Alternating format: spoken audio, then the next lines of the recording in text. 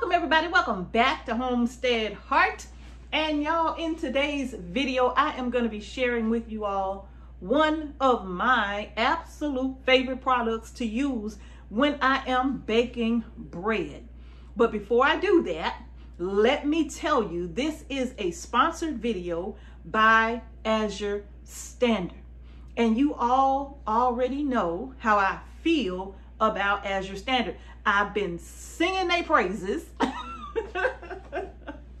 for quite some time now, okay?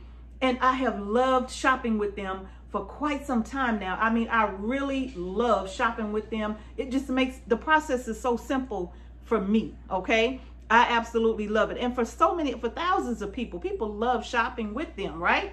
But let me tell you what I'm bringing to you. Let me say what you got. You all, today I'm going to be talking to you all about Vital Wheat Gluten. Let me show y'all. Vital Wheat Gluten. What is this? Y'all, I use this when I'm baking my breads. Any breads that I'm using that are going to be yeast breads, whether it be loaves or cinnamon buns or something like that, I'm always using the Vital Wheat Gluten.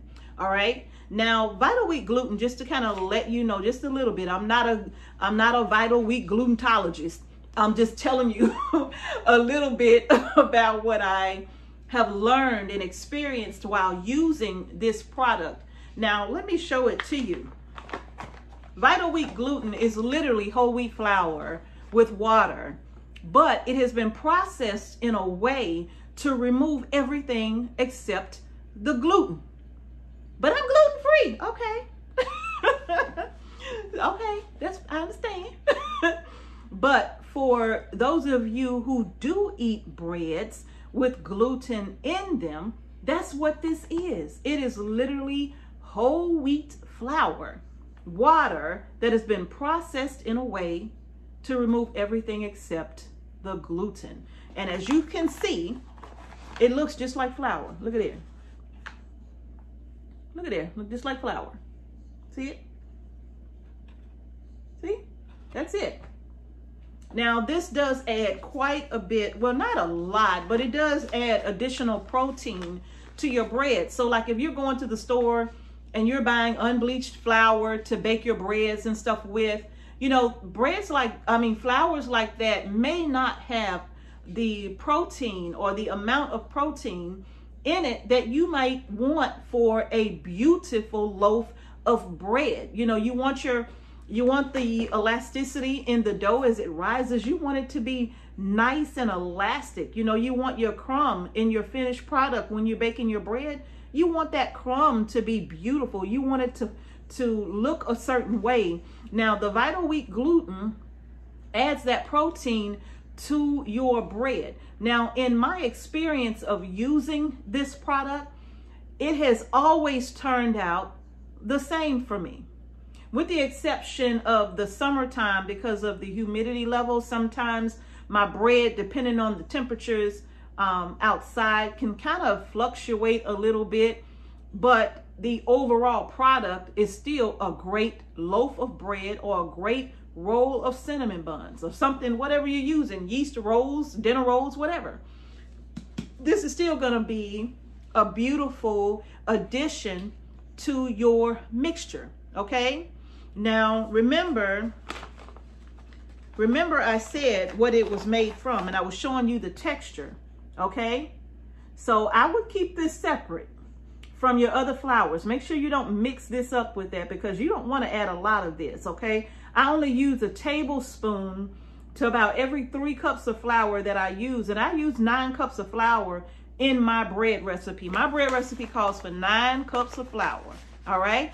But I am making several loaves of bread at a time. And then whatever I have as a loaf, the other loaves just go in the freezer and I take them out as needed, okay?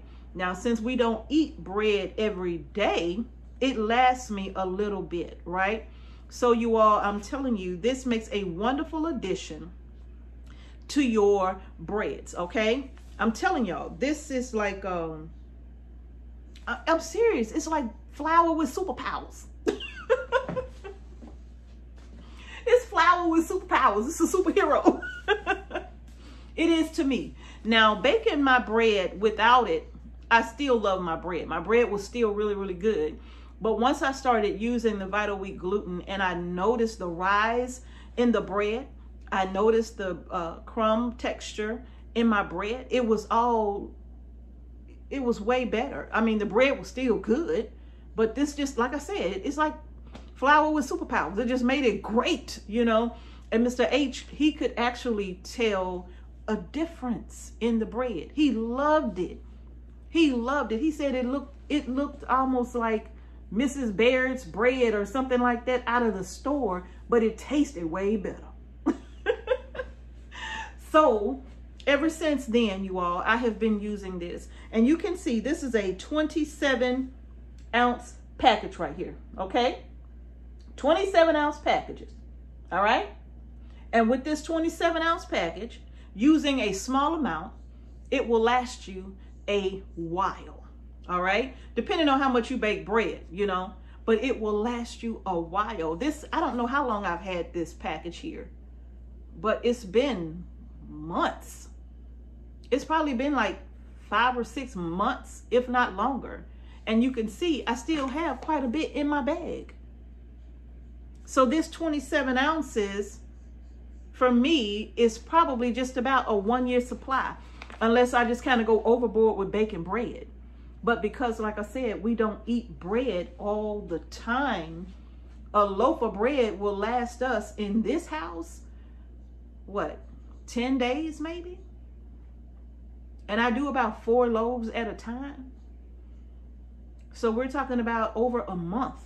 It'll take us to go through all of that bread. Now, anything additional like dinner rolls, when I make dinner rolls, well, of course, those are going that night. Those are going to be going that night.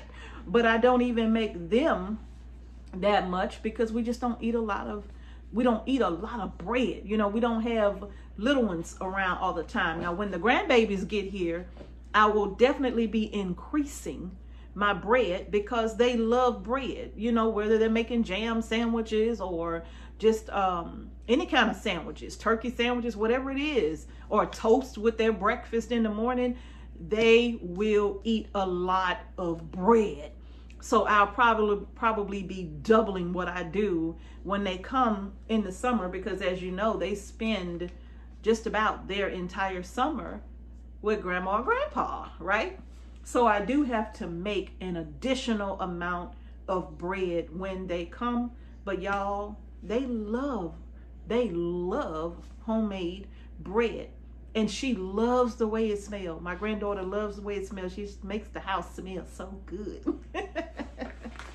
But you all, that's going to do it for this video. I just wanted to share this product with you all. By the way, how do I keep this? Just like I keep everything else, in a cool, dry place, okay? In a cool, dry place. And that's how I store. I leave it on the shelf and I put it, it stays in this bag, just like so. And I normally would have like a paper clip or something, a clip on this to make sure that this stays closed. So, but I took it off to show you all. But in any case, you all, that's it for today. If you want to check it out, I will leave a link in the description box below. I believe I even have a discount code for you. All right. So if you want to take advantage of it, go ahead and have a look at it or do your research and see if this is a product that you think you might be interested in getting when you're baking your fresh breads. All right. All right, y'all, that's going to do it for today's video. If you haven't done so already, go ahead and give the video a thumbs up and please share the video. Join us on Instagram. Yep, we done started back posting on Instagram. I don't know why I don't post a lot in certain places. I don't know. I'm just totally off of Facebook. I ain't been on Facebook in I don't know how long. But we are picking up on our Instagram. So if you are on Instagram, go ahead and follow us over on Instagram as well. That link is already on our page somewhere. All right. All right, y'all, that's going to do it. If you haven't done so, give the video a thumbs up. Don't forget to subscribe to our channel and hit the notification bell so you don't miss any videos we upload to our channel. And thank you all again for watching Homestead Heart. Y'all stay tuned for this weekend's video. It's going to be a wonderful video this weekend. Mr. H and I we got something to share with y'all. Peace and blessings to each and every one of you. And I'm going to see y'all in the next video.